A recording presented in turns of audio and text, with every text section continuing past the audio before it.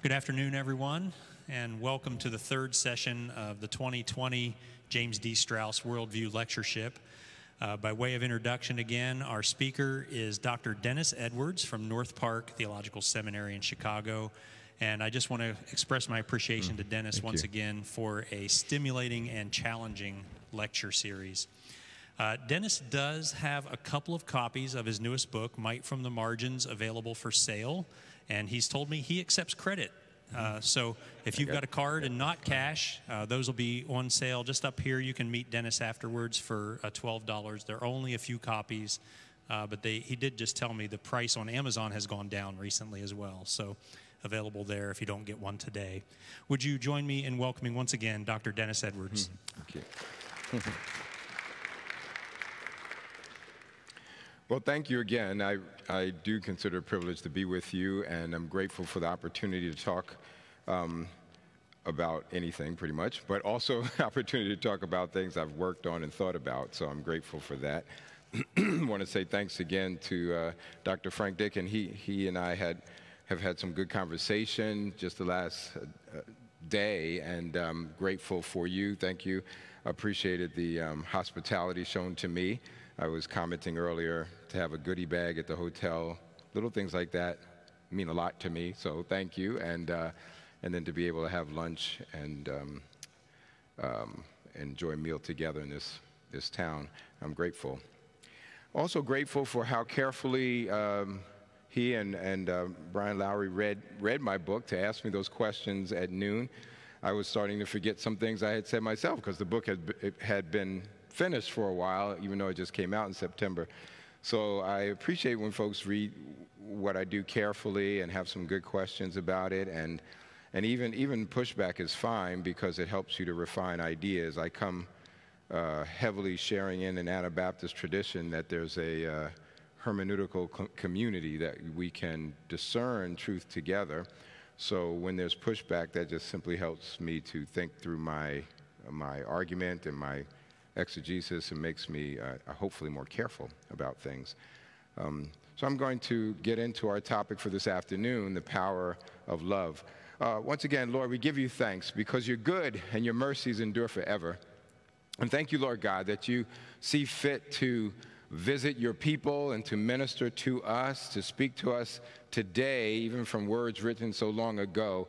Help us, Lord God, to be like those men of Issachar who discern the times. Help us to know how we can let your words find home in our hearts and then our actions be impactful in our day and age. I pray that you would help me to speak clearly and in a way that is helpful. And Lord, even though we can't all see each other fully, and this pandemic is preventing us from having the closeness that we crave and desire, we are still trusting, Lord, that you can have your message go forth. You can help us to grow in love for you and for one another. And Lord, somehow we can anticipate that we will come through this, and hopefully your people will have learned and become even better, because that's what adversity can do. So I pray, Lord God, for your will in this moment, in the name of our Lord Jesus. Amen.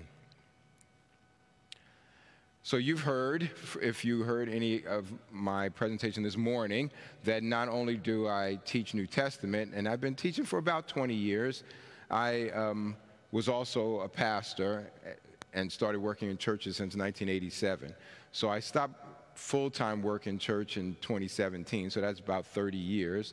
And so right now, I do want to be, I'll probably be more pastoral than academic. This morning, I did give you a bunch of quotes and tried to show you some literature as well as make a case from 1 Peter of how marginalized people represent Jesus to this world. And as I say that, it might sound kind of simple when you think about it, but I guess what I'm trying to say is that folks on the margins are not to be pitied or even just admired, but actually are folks who teach us, who can help shape us in our discipleship, help us to understand what Jesus is like and what the way of the world is like. And marginalization is not something that God institutes. It's something that people do to other people. I had somebody, I gave a presentation on this, and he said, well, you know, African-American people are just 12% of the population. Of course, you should expect to be marginalized. And I thought, oh, somehow he was understanding marginalization in terms of numbers. And that's the very thing I was trying not to say, that it's about power, not about numbers. I mean, look at South Africa. You had a white minority that was oppressing a black majority. It wasn't about numbers. Marginalization is about power.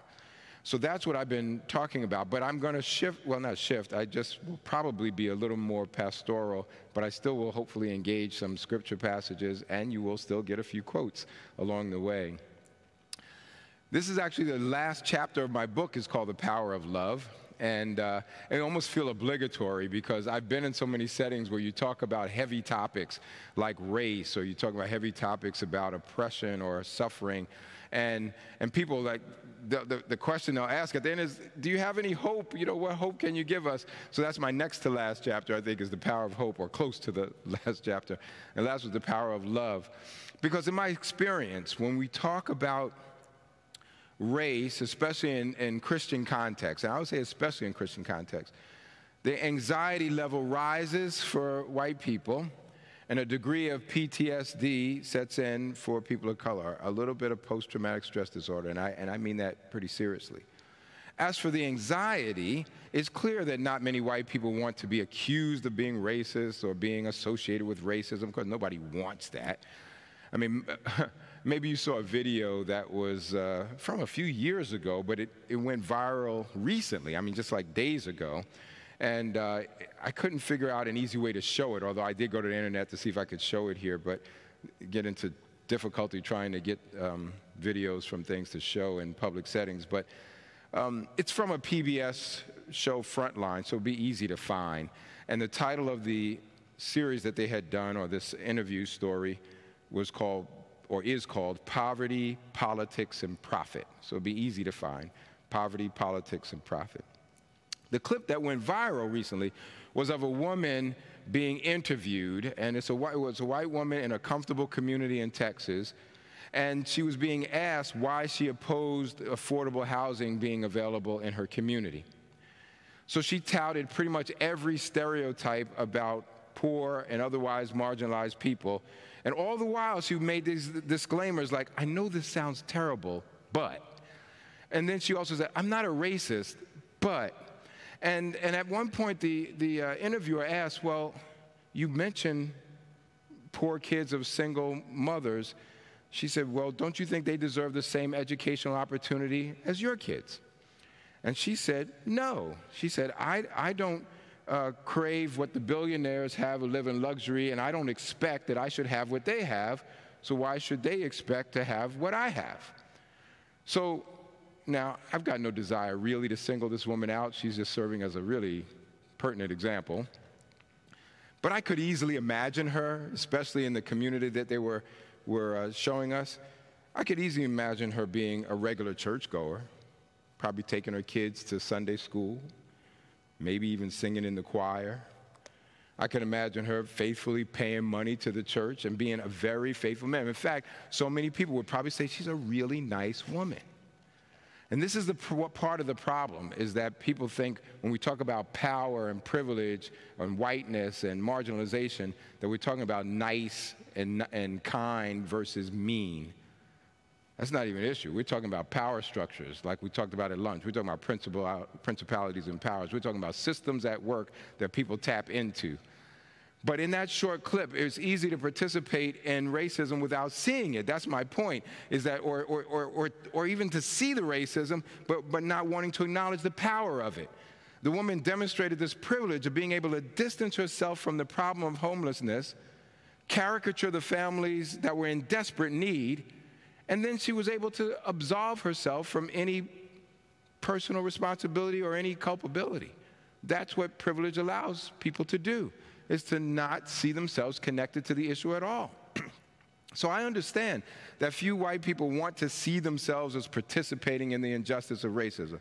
It's that woman saying, I'm not a racist, but. I mean, maybe hardcore white supremacists are okay with it, but most white people, especially Christians, want to see themselves as loving everyone.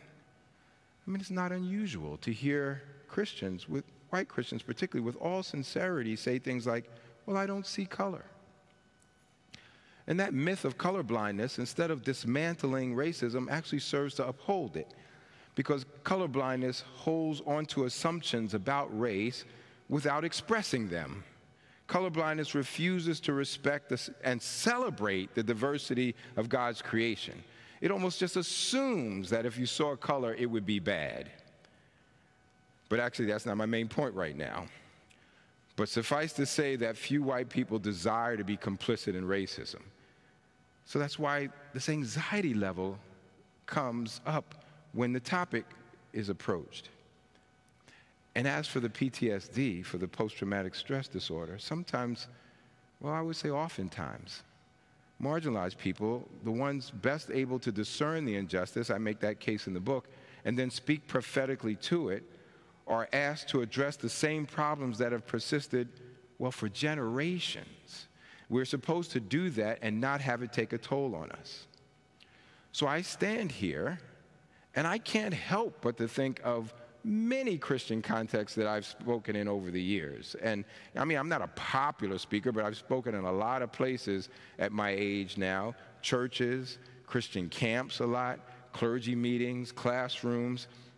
I tried to get them all with C's, but anyway, churches, camps, clergy meetings, classrooms. I've spoken a lot, and I've had people at the end of it minimize me, demonize me, otherwise dismiss me. And I remember those times, and I remember things, you know, frequently in my mind, and I sometimes feel in my body the physical reaction of wanting to withdraw, to close my mouth, to disappear. That's sort of a PTSD. I've been in settings even where there might be an African-American speaker, and I've won a few African-American people sitting there in the audience. And then you have this pressure of feeling like, are all my alleged friends going to now treat me differently, because if I nod in agreement with that preacher or that speaker, now there's a spotlight on me. And I respect that, because I'm going to drive back to the Chicago Metro when this is over, and you might be mad at me, and there's social media, so you might, you know, have an opportunity to say something about me or whatever, but I'll be physically gone. And then members of the community have to stay and remain and deal with these kinds of things. I am very much understanding of this. That's been my life. So I really do acknowledge that. And I'm trying to say all of this up front because I have experience with the kinds of feelings that come up when we talk about privilege and power. Nobody wants to be painted with any broad brushes, which is why I said at lunch it's so important to know people's stories.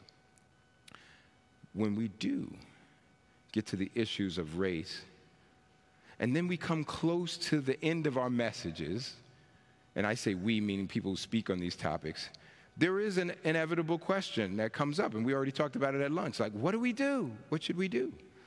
And the answer is the same. We can ask Dr. Frank Dyken, an expert in the book of Acts, because it's the answer that they get in Acts. Repent and be baptized, every one of you, for the remission. He said, this is always the answer. Repent. You don't just repent once in your life. When you become aware of something that's true, you repent. And you turn, you reorient yourself to the things. So when people ask, what should we do? There's an awkwardness here, because for the marginalized person, there's a pressure to say, instead of telling you repent, it's like, well, we'll all be okay. Don't worry. I was telling you all this tough stuff, but really there's a lot of hope right now.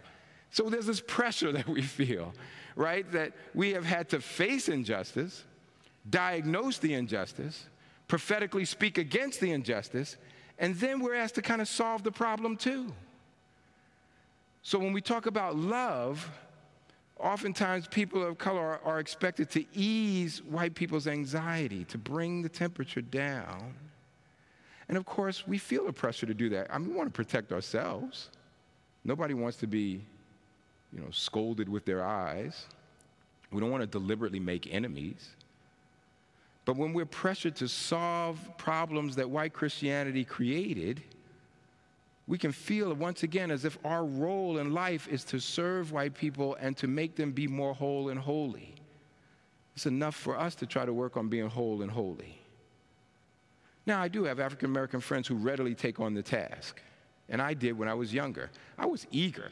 You know, any speaking opportunity. I mean, when you're a young preacher, you take any opportunity. And sometimes it comes with an honorarium. So you say, praise the Lord, $25, I can put some gas in the car. Oh, I got some horror stories, but I think all the preachers in here could understand what I'm talking about. You tend to say yes to these things. And little did I know how difficult it would be and how people would be so upset with me. I remember one time I'm speaking at a Christian camp.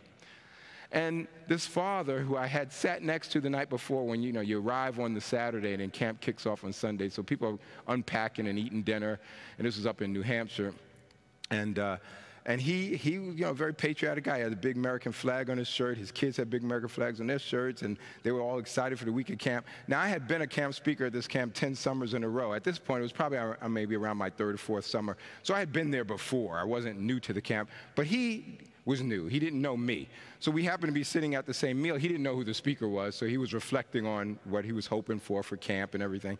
And it was nice. And then later, during the week after he's heard me a couple of times, he was a little agitated, and I thought, my goodness, I didn't think I said anything really tough.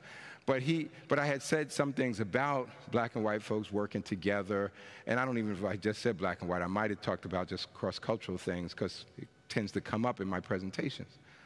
So he was agitated, and he came and talked to me. And it turned out that he was really upset because the church he went to, his pastor and he were close, and the pastor was telling him about a family, African-American family that was in the church that left. And when they left, the father of the family said, look, I don't have to be white to be Christian, and left. And this guy just couldn't understand this. And he said, what is he talking about? He said, we just do things by the Bible. Which nowadays, thinking about, what is this, about 20 years later, I always just find that intriguing and funny to do it by the Bible. What does that mean? They take people out and stone them? Anyway, there's a lot of stuff that's in the Bible. But anyway, I said to him, well, I think I know what you mean. I said, but let's just think about it. You meet probably 11 o'clock on Sunday morning. I said, is that in the Bible? I said, you sing songs written by European hymnologists. Is that in the Bible? So I listed a bunch of things, and I said, you do what's culturally comfortable and convenient for you that you learned. And he just couldn't get around that. And this is like one of our problems right there, right? So there's this difficulty that we have in trying, so it was like he was coming to me to kind of ease his tension about this man, this family that left the church, and I couldn't do that for him. I couldn't solve that for him. So I guess what I'm trying to say is I'm talking about love. I'm trying to get there, and just to talk about the difficulty associated with that, because there's a pressure to leave here feeling better. Or, no, that's not the pressure. The pressure is for me to make you feel better.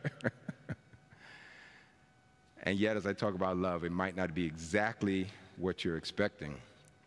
Because over the years, I found that talking about love between marginalized people and the dominant culture gets reduced to talking, as I said before, about proximity and not patterns of power. So the solutions for racism that were popular back in the 80s and in the early 90s, when I was just kind of starting out doing this kind of ministry, the solutions were always pretty much the same. A white pastor hiring an African-American worship leader, or having potluck dinners, or pulpit exchanges. And some of that is actually pretty nice and fun and good basic things. So I don't want to disparage stuff. But they have the potential of getting people, who are different from each other, at least near each other. That's all good, provided, there's no pandemic. But those programs for proximity fail to address the underlying issue that I was writing about in the book. The underlying issue is one of power. Who listens to whom? Who submits to whom? Who learns from whom? Who gets authority? There's so many questions. I may have said it this morning, I'm not sure, but I have met a lot of pastors who would say to me, wow, our church is so diverse, it's like the United Nations. I think I said that to you, and I just found that intriguing, because I grew up in New York, and for me, the United Nations is not one white guy up in front with a few people who are different sitting there.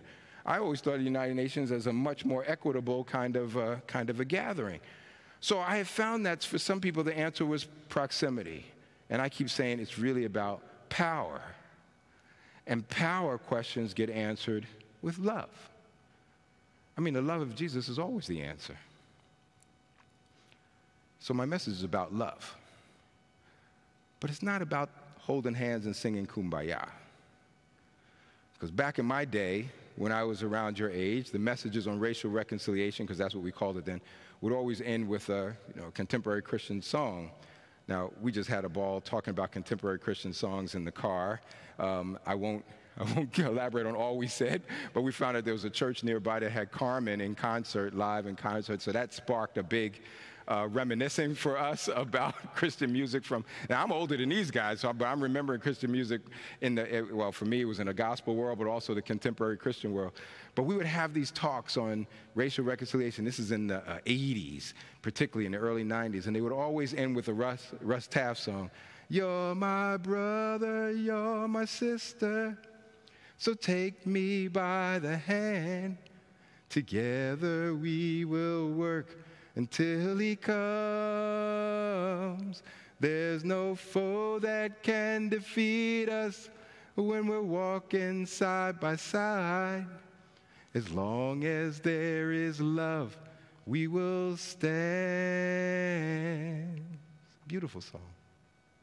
But it's not going to solve our power problem, but that's how they always ended. And it is kind of cool. There's nice sentiment there, right?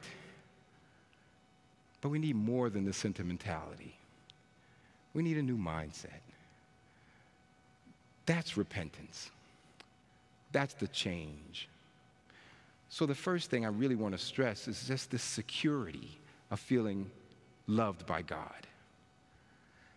And I think everyone involved in these conversations needs to feel the security of God's love.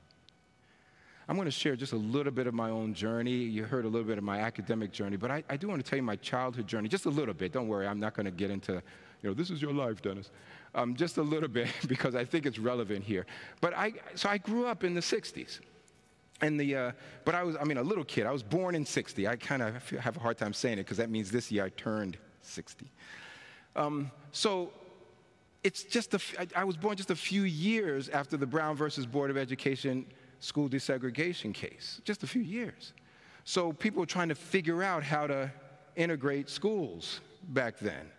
And so they were starting to bus kids, often African-American kids, to white neighborhoods. I mean, they were not going to bus white kids to black neighborhoods. White people weren't going to stand for that. But they would bus us to white neighborhoods. So my next older brother was an experiment in our family. So he went first and was bused from one part of Queens to a fancy part of Queens, Douglaston, Queens, which is a fancy neighborhood. If you ever heard of the tennis great John McEnroe, he played at the Douglaston Club there in Queens, really fancy place. So here I was having this school world that was different from my neighborhood world, which was also different from my church world, because my church world was also African American. But I also went to a church that wasn't sort of mainstream Christian church. I didn't go to a Baptist, black Baptist church that's a stereotype for a lot of people. I went to a little holiness church. They called themselves holiness, apostolic, Jesus only, oneness theology, not a trinity. They believed that you had to be baptized in the name of Jesus, not Father, Son, Holy Ghost. You had to speak in tongues, not as a second blessing. That was, if you didn't speak in tongues, you weren't saved. And I have a lot I could say about it. That's a book in and of itself, but nobody would read it except my family, because they would want to know, really, Dad, you went through all of that? Because I've told them stories from time to time. But in that scenario, for a scientific-minded introvert kid like me, the idea of speaking in tongues was phenomenal. That God was going to take control of my tongue and make me speak in a language I didn't have to learn in school. This is awesome. Sign me up for this. But it meant I had to come forward in church in front of everybody. So that slowed down the process a little bit for me, an introvert. But I did. I eventually did when I was 13. And then I got baptized because they believe it's necessary for salvation. Some of y'all know what I'm talking about. And so the pool is always filled.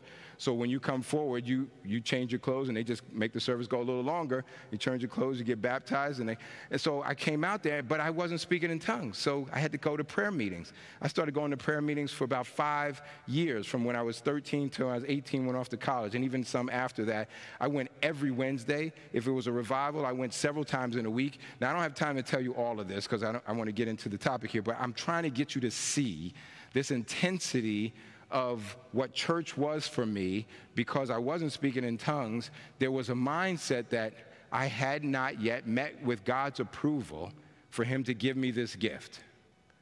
So I'm coming to church as frequently as more than any normal teenager going to church to try to show God that I'm serious about this so that I could get this gift and be saved and these people would get off my back. Because every time I would ask, what's wrong with me? Why am I not saved? They said, well, Dennis, you haven't fully repented yet.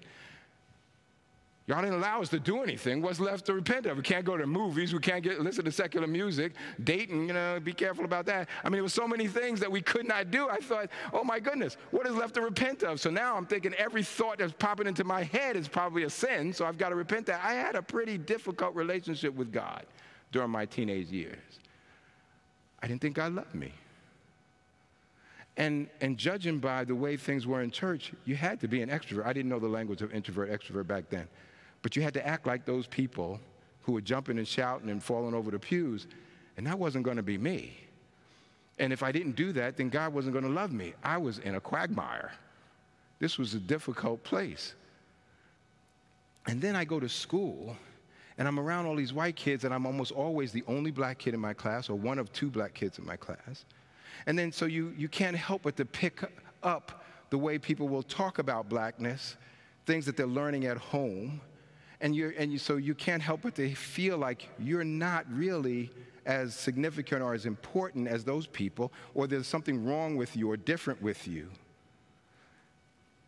So I go to an Ivy League school, and sometime later I go off to Trinity Seminary. I remember sitting in seminary. I'm sitting like right in the front of class because I'm trying real hard to show that I'm a good student. Plus, I'm coming from a science world into this seminary world, whatever this is, and I'm sitting there, and I remember in this history class, the professor asked where did he leave off last time. I answered where he left off, and he starts mocking me in some kind of southern sleeve, top dialect, blah, blah, blah, mumbling like, and I'm sitting there like, I talk like that?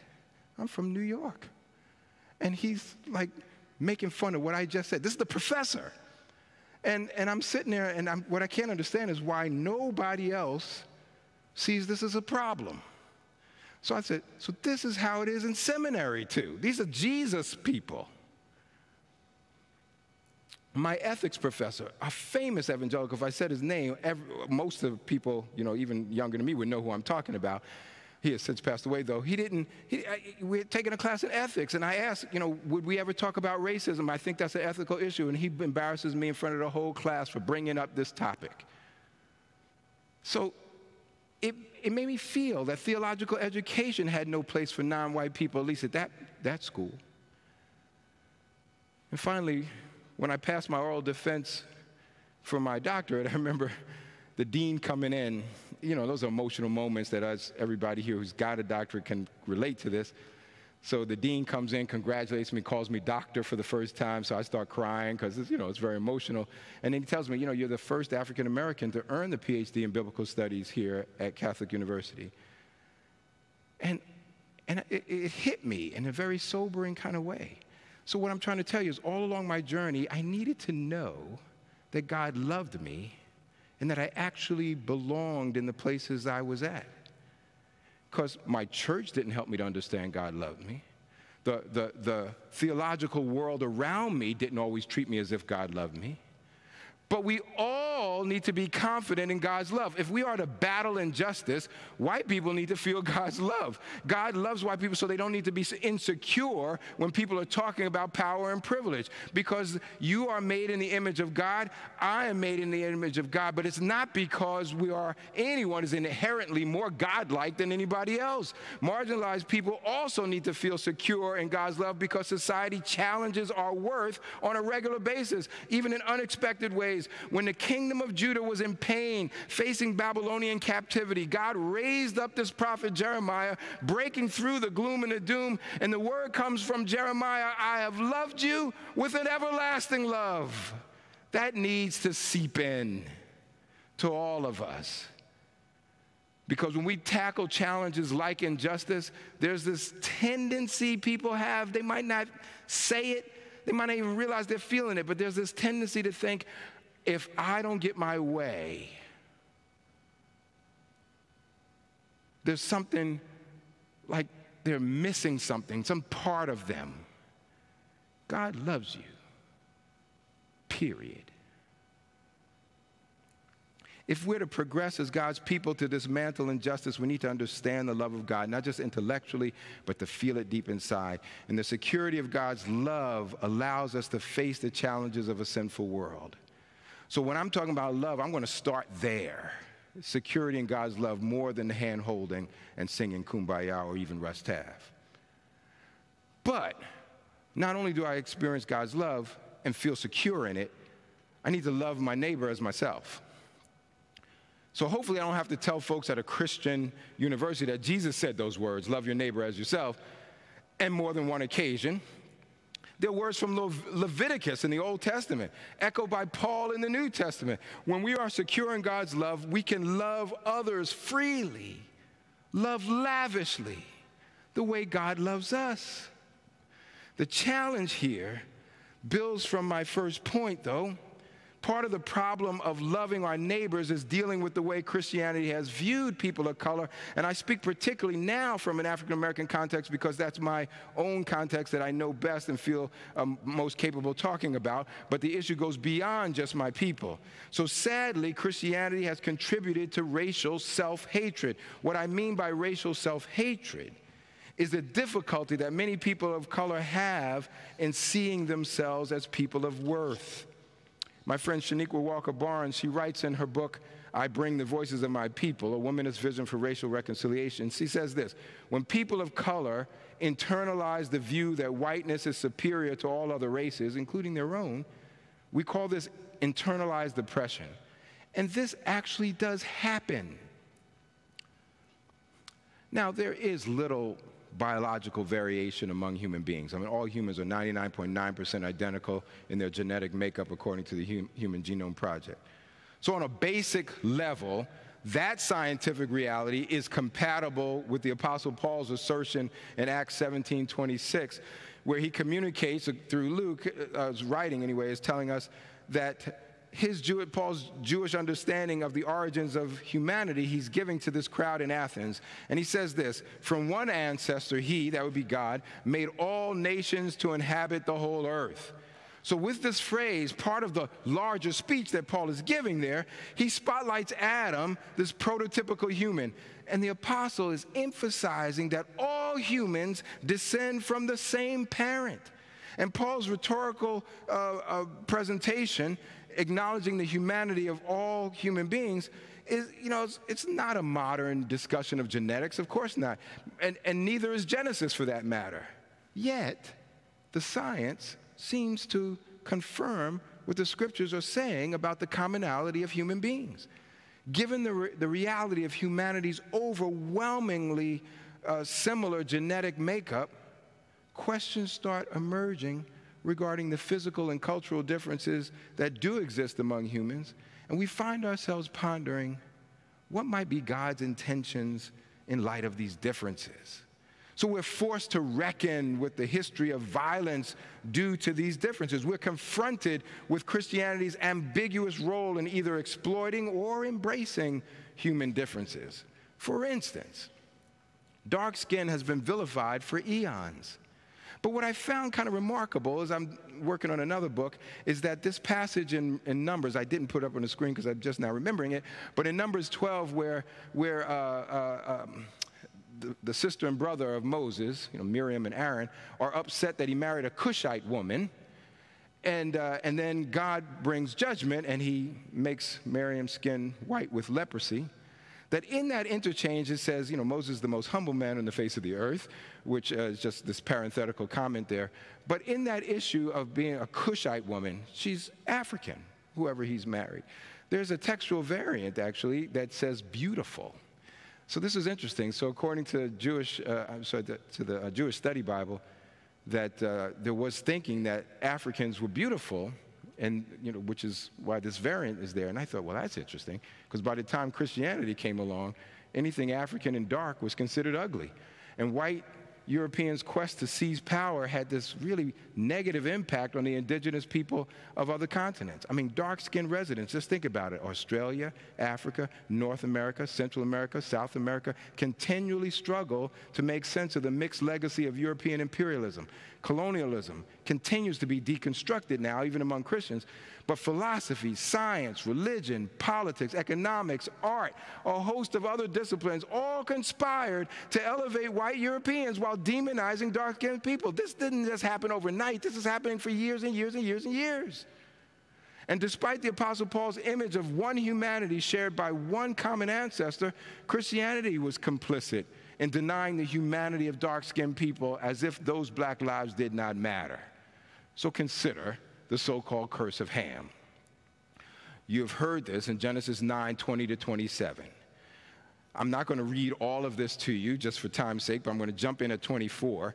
When Noah awoke from his wine and knew what his youngest son had done to him, he said, "Cursed be Canaan, lowest of slaves shall he be to his brothers." He also said, blessed by the Lord my God be Shem, and let Canaan be his slave.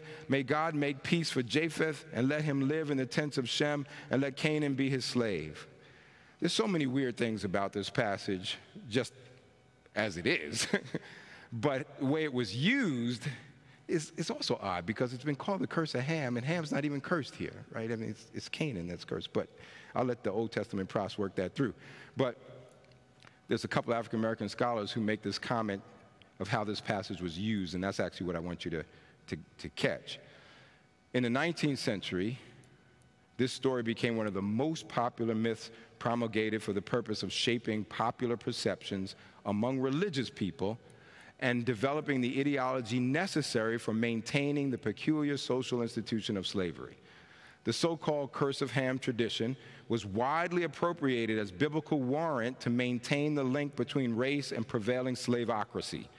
Since the biblical narrative omits racial designation, African-American interpreters responded to conjectures of coloration in Genesis 9. Rarely, however, was Genesis 9 utilized by the formerly enslaved to discuss the origins of whiteness. In other words, they're saying black interpreters of the Bible, even way back then, didn't see in this passage anything about color. But white folks use this passage, and you think, wow, that was such a long time ago, 19th century. Oh my goodness, I'm going to church in the middle of the 20th century, and that's what was taught in my church, in a black church. I mean, when the questions came up of why we were slaves, they said, well, God cursed us. This is how pervasive this notion was, that we were by God's design inferior to other human beings.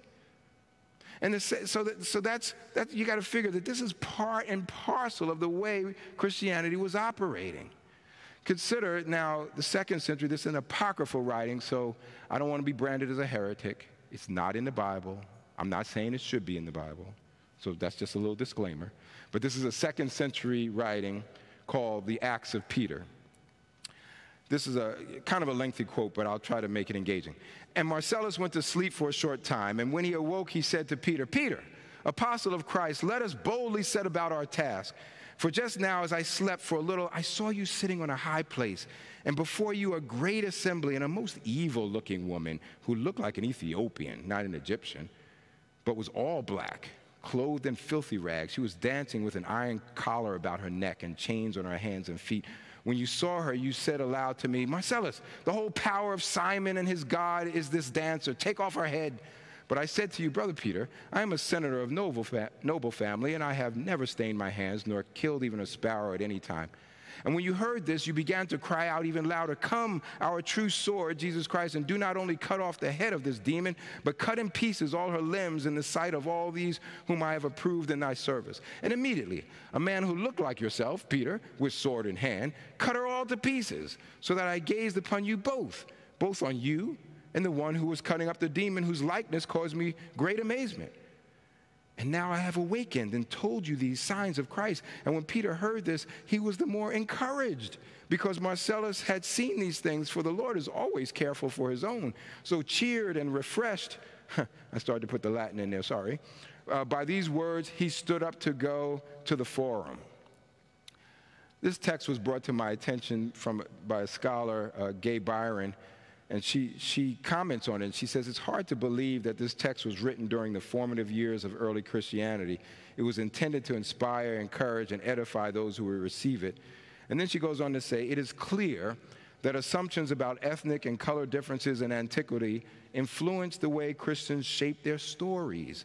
about the theological, ecclesiological, and political developments within the early Christian communities. As a result, Egyptians, Ethiopians, blacks, and blackness, that's a phrase she repeats throughout the book, set of 4 there, Egyptians, Ethiopians, blacks, and blackness, invariably became associated with the threats and dangers that could potentially destroy the development of a certain orthodox brand of Christianity. In other words, and she traces in the book, blackness as a concept, but also as it appears on people, was assigned to be evil. So black became synonymous with evil. The association remains with us. I mean, for example, the popular evangelical gospel presentation, The Wordless Book, it's innumerable variations that are not books, like bracelets and jelly beans, in which colors are used to lead children to Christ. Some of you may have seen it. Red represents the blood of Jesus. But of course, black represents sinful humans. And you might think, well, it's not that big a deal. But it's part and parcel of the bigger picture of blackness always being assigned as negative. We're not talking about dark. We're not talking about a shade of evil. So black, of course, is to be avoided. But God saves people and doesn't change our skin color. Indeed, our ethnic identity, including racial distinctions, if there is such a thing, even though race is a human construct, but it relates to other things like ethnicity and nationality and so on. But whatever these distinctions are, they appear to carry over into the afterlife, because we see at least the breadth of humanity in Revelation 7 that represents at least the ethnic differences there. And we were talking about this earlier, Dr. Frank and I. After this, I looked. There was a great multitude that no one could count, from every nation, from all tribes and peoples and languages. That's more the ethnic diversity, right? Tribes, people, language, standing before the throne and before the Lamb, robed in white with palm branches in their hands. They cried out in a loud voice, saying, "Salvation belongs to our God who is seated on the throne and to the Lamb."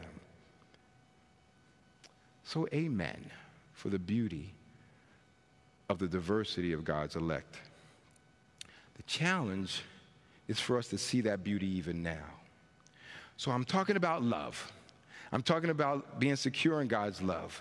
But I'm talking about being able to love ourselves, especially if we're marginalized people, so that we can love others as ourselves.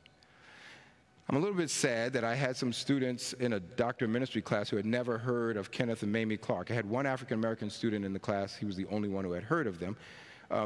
Kenneth and Mamie Clark, I mean, their life is amazing for a lot of reasons. One of them is that, you got 2 African-American PhDs back in the early 20th century. That was already a big deal. But their most famous experiment, perhaps, is this one with the dolls that you may have heard of. Their work influenced Thurgood Marshall, who was working with the NAACP towards school desegregation in that Brown versus Board of Education case that I mentioned earlier. And part of his argument was based on their research, where children were shown dolls of different colors and asked about traits like goodness and kindness and pretty and all those kinds of things. And most of all the students, including the black students, viewed white as better, consistently. They had been conditioned to see themselves negatively. So this contemporary phrase, Black Lives Matter, which is so offensive to a lot of people for some strange reason, is offered as fuel for our self-love. It's an anti-brutality slogan, yes, but it also serves to remind us of our inherent worth. I mean, in my era, it was James Brown singing, "Say It Loud, I'm black and I'm proud." And while some white people may have taken that to be offensive, we needed an affirmation after years of beatdown. We needed to be able to say, black is beautiful, to ourselves, to each other. Now, I know white people often get agitated with these affirmations of self-love from black people, but when your people have been so marginalized for centuries, you need to find affirmation. So we looked for it in visual art, in TV, in movies, in music, wherever we could find it. Many African Americans in my era left the church for the Nation of Islam and other groups because they found affirmation and love there. They didn't have to contend with a white Jesus or with those who would defend white supremacy. Another reason why I mentioned to you I wrote Mike from the Margins is so that African American people would not need to reject Christianity because of the way it had been used against us. So if we are to love our neighbors as ourselves, we need to be able to love ourselves. But self-love is not based on a fictional notion of superiority or a socially constructed system of dominance. Self-love is based on the notion that all people are made in the image of God. Whatever that image entails, all humanity shares it. As the psalmist says, I praise you, for I am fearfully and wonderfully made. Wonderful are your works. That I know very well. So in order to experience the power of love, especially with regard to questions of race, privilege, and power, I said that we must feel secure in God's love. We need to learn to love ourselves so that we can love others well. And next, I submit that we must appreciate that love is honest. So you might be familiar with 1 Corinthians 13, that love chapter from weddings. We call it the love chapter. We read it at weddings. I'm sure Paul did not write it with a wedding homily in view, but that's how we use it. But he was trying to eliminate factionalism and division within the Christian community at Corinth. Paul was trying to get them to be reconciled to each other. And this is part of what he wrote. Love is patient. Love is kind. Love is not envious or boastful or arrogant or rude. It does not insist on its own way. It is not irritable or resentful. It does not rejoice in wrongdoing, but rejoices in the truth. It bears all things, believes all things, hopes all things, endures all things. So when Paul says that love rejoices in the truth, I take that to mean that love should be honest. Now, of course, the truth to Paul could start with, and I think for all of us, with the truth about Christ, but it would also encompass the truth of the situation under scrutiny, because Paul will, in that book, discusses a lot of different situations. Meals, marriage, the resurrection, spiritual gifts, so much more. So love doesn't just tolerate the truth, it rejoices in the truth.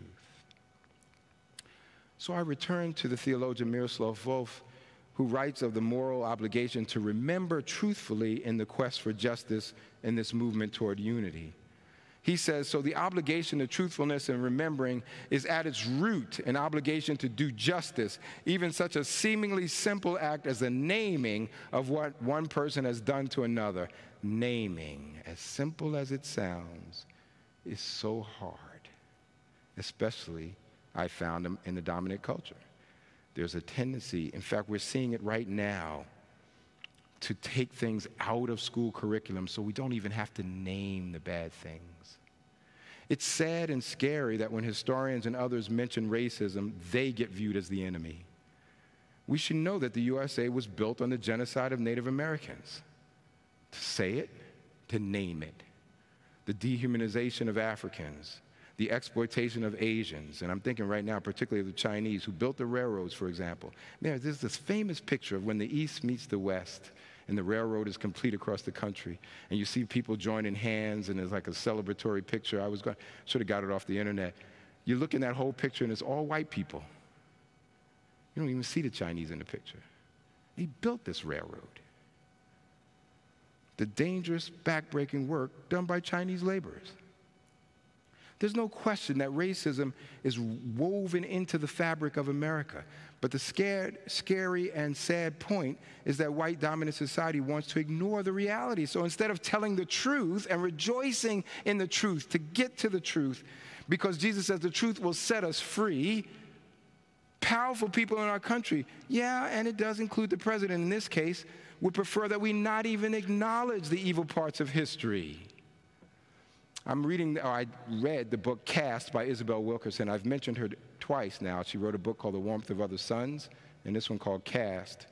And in her discussion of caste, she gives this lengthy discussion of what happens in Germany and how in Germany you cannot exist without being constantly reminded of what happened with Nazism. It's constantly. In fact, you get people who will even debate, do we still have to keep talking about this? And the answer is always yes, because they want every generation to know this is not going to happen again. And how will we know that? Because we'll keep telling you what happened. Yet here we go with the opposite. Let's not talk about it, because people will be mad. And that's the Christians. Miroslav Volf is saying the obligation to truthfulness and remembering is at its root an obligation to do justice. So yes, that brings us to forgiveness. That's certainly an aspect of love. And forgiveness releases our souls from a burden. And that burden is hatred. We have to let hatred go. And sometimes we see stories of victims publicly forgiving those who perpetrated injustice against them or against a loved one. And that's cool. And I've seen that. But forgiveness isn't a performance. It takes place within us when we give over any desire for revenge. Forgiveness takes seriously God saying, vengeance is mine, I will repay. So I want to point out, however, that while forgiveness is certainly expected of God's people, there is still room for anger over injustice. Anger is a secondary emotion, and it flares up in the face of injustice. But rather than stuff down anger, it needs to work itself out. Paul says, be angry, but do not sin. Don't let the sun go down on your anger. Don't make room for the devil. I was going to spend some time working on that, and I'm realizing okay, I better be careful here about my time. So I'm gonna jump from talking about Paul to just give you two quick examples of angry Jesus. I say it that way kind of on purpose because we don't think of Jesus as angry except with some theoretical people over there. He can't possibly be angry with the way we're doing things. And in Mark chapter 3, it tells the story of Jesus entering the synagogue. A man was there who had a withered hand. They watched him to see whether he would cure on the Sabbath so that they might accuse him. And he said to the man who had the withered hand, come forward. Then he said to them, is it lawful to do good or to do harm in the Sabbath, to save life or to kill? But they were silent. He looked around at them with anger. He was grieved at their hardness of heart and said to the man, stretch out your hand. He stretched it out, and his hand was restored. The Pharisees went out and immediately conspired with the Herodians against him, how to destroy him. Oh, my goodness.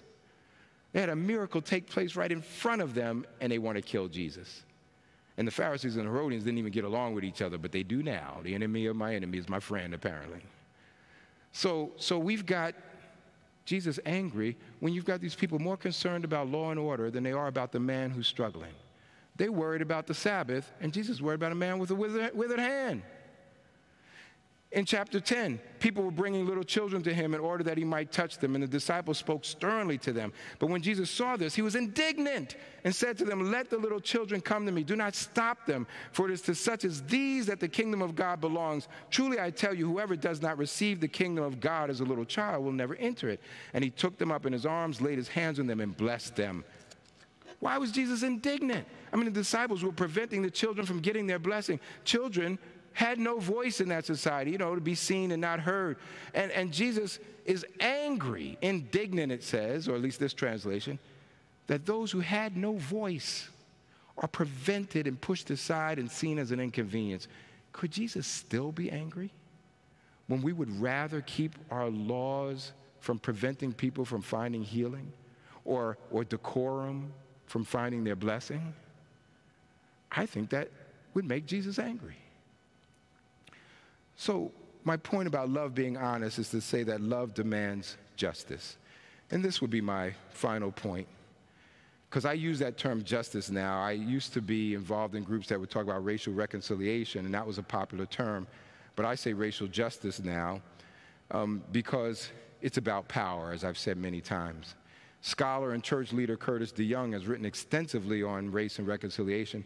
And he co-authored a book with the South African professor Alan Bosek, and they comment on the reconciliation versus justice idea that I'm talking about. They say far too many initiatives for reconciliation and social justice stop short of completing the work required. In our work and engagement with reconciliation, we've discovered how often reconciliation is used merely to reach some political accommodation that did not address the critical questions of justice, equality, and dignity that are so prominent in the biblical understanding of reconciliation. Such political arrangements invariably favor the rich and powerful, but deprive the powerless of justice and dignity. Yet more often than not, this reconciliation is presented as if it does respond to the needs for genuine reconciliation and employs a language that sounds like the truth, but is in fact deceitful. That's a pretty strong statement. And if you notice the reference, that's on page 1. That's where they start, right? Well, there's more I was going to say. I was going to quote Miroslav Volf, but let me press on because I want to finish up here to tell you that for Miroslav Volf, forgiveness is certainly part, and he talks about releasing, but he talks about releasing people from the debt, but also not having amnesia. that there is a certain memory about what has happened. But the goal, again, is to love. Love has to be radical and not politicized. So I end a little lightheartedly here, because a lot of my life I was taught that racism was really just a bigotry problem, and I still hear that from time to time, which is why Christians, I hear some of them upset about critical race theory, because they don't want to think about the power. They think it's about just bigotry, like I just have to like you. And it's not about like. You could like me just fine and still participate in a system that doesn't let me buy a house in your town. You could like me just fine and not have and be part of a policy that doesn't let my kids come to your school. See, that's what I'm saying. It's about power. It's not whether you like me or not. But a lot of years of life, I thought that. And that's the way I was taught, because in the 70s, that's the way we were taught was the problem, was just a bigotry problem. So all the television shows of my childhood, many of them were Norman Lear shows, almost all of them. All in the Family was one that we watched. Some of you might remember Boy, the way Glenn Miller played. The Jeffersons, well, we're moving on up. Sanford and Son, they didn't have words. Bum, bum, bum, ba, bum. Anyway, you're all too young. And Good Times. Ain't we lucky we got them? That took place in Chicago, by the way, right? A lot of movies and television shows that presented the race problem in America as a prejudice problem. So we kept hearing that, you know, what the world needs now is love, sweet love. What we really need is not a love that's a sappy sentimentality, but a love that would require reorientation of life and an affirmation of the truth. So my last line, we need a radical reorientation in Christianity. It's not about who we put into the White House. It's about who has control of our heart, our mind, and our soul. So may God bless us to respect the power of presumed powerless people. May God allow us all to experience the might from the margins. Because I believe if we do, we'll help make Christianity Jesus-like again. God bless you. Amen. Thank you.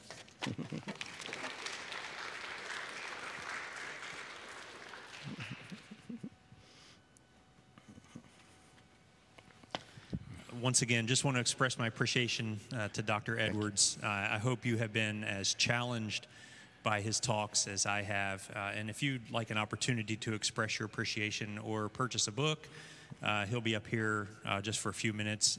But as always, you know, don't hang around too long because of the COVID. So thanks again for coming out this afternoon, and thanks to everyone who's watched online. Appreciate it. Yeah, thank you.